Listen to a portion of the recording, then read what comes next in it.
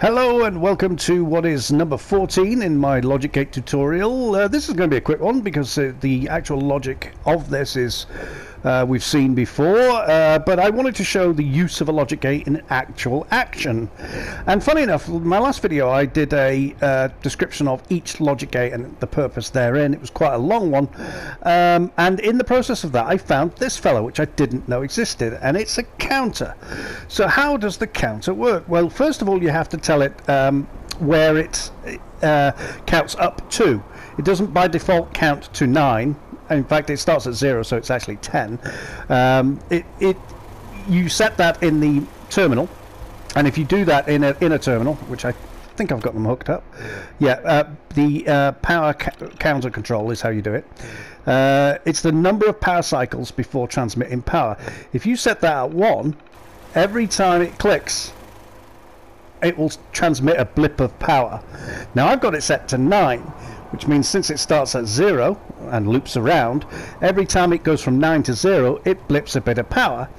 And since you can daisy chain these up, it blips a bit of power to this one, which by the way is also set to 9. So now I have a counter that can count up to 99. One of the tips I would give you though is when you set this up, run a wire from your terminal to each of these. Don't run a wire to the first one and expect it to change all the rest in the sequence. It won't, because the first one isn't powered. So run a wire to each one individually, tell it that you want it at 9 if that's what you want, and then take the wires away, which is what I've done here. But I'm jumping ahead a bit. I have here a target which trips electricity every time that little target is hit. And I have a generator going up to a master pylon which is powering it. It's also powering a switch here connected to a pipe pistol or automatic gun. Currently it says empty at the top there, so I'll have to repair that. So one of the unfortunate things with this is you can't auto repair it in any way, so you repair that in the build mode. Every time that little red thing is hit, it connects to the first of the sequence, and that'll go up 1 every time it's hit. When it reaches 9 and turns to 0, this one will go up 1. So we have a way of counting a score. So what I'll do is I'll repair that. I'll just make sure the switch is off. It is. So we'll repair that. And you notice that spun around. It says armed, ready to go. If I flick this switch, we'll see every time it hits the target. I'm looking for it to do it over there. And it's a random shot. There's one. It clicks to 8. Now let's get it to click to... If it'll actually hit it. It may not. Really want... Oh, there's another. 9. One more. Come on. Oh, annoying. Right, we'll repair it again, and since this switch is on, it'll start firing straight away. So I want to come over here.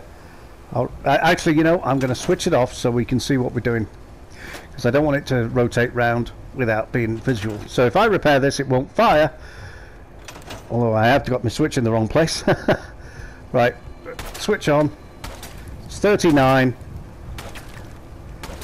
and if it hits the target, that should change to 40. Boom! We have a nice little counter. Works really well, and of course that could be connected to a set of light boxes. If you look at my tutorial 6, I talk about counting to 1, 2, 3 using a kind of like liquid crystal display kind of thing. And interestingly, we have a situation where I've got some logic. And what this logic is an OR. That's OR, not an NOR. And the way an OR gate works is it triggers if it gets any power in, but of course to get that decision you have to give it power. So I have a pass-through here which I cover in my previous video 13 using an AND gate. Really don't worry about that, just note that the OR gate is powered and it's also got no green ring, so that means it's ignoring that pass-through. The only power it's going to trigger on is this line here, which is hooked up to this, which is currently at 5. Now we know it won't send a pulse until it goes from 9 to 0, and I don't want to sit here having it hit 50 shots. It'll actually trigger when it changes from 5 to 6, not 9 to 0. If we put another one in the line, we've got tens, hundreds, we could have thousands and so on, have a really big high score. But I don't want to have to wait randomly while it hits the target. So I've built a triggering mechanism that's automated. So we get rid of that wire there. We've excluded this from that particular experiment there, and I have here an interval trigger, and it's set to turn on and off every second. So it goes on for a second, it goes off for a second. That's the minimum you can set that trigger, and I'll talk about that in a moment. And if I hook it up to the first line, you'll see it start to tick up. So what happens? See, now it's ticking up. When that reaches 9 and goes to 0, and the 5 on the left goes to 6, it will trigger the logic gate, and I'll explain why in a minute. But the word "wow" will light up. Coming up next, boom. Now that could just as easily say 100 points or 1,000 points or something like that, or game over, or well done, or whatever it is. Or it could be a completely different routine that changes the game. In my head I had a kind of pinball in mind, and I think a pachinko or a pinball could easily be done using this kind of technique.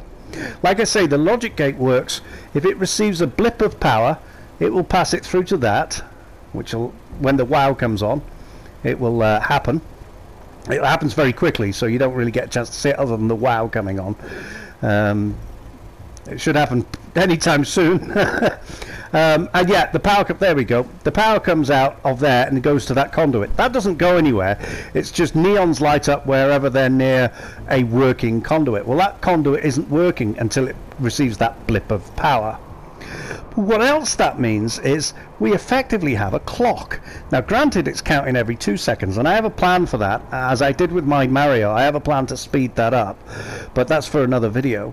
But if you set that from 0 through 9, and that 0 through 5, which is effectively 6, you have 59 seconds. And when it goes to 60, you could trigger a minutes. So at that point, you start getting a real world clock. You could then do it for hours.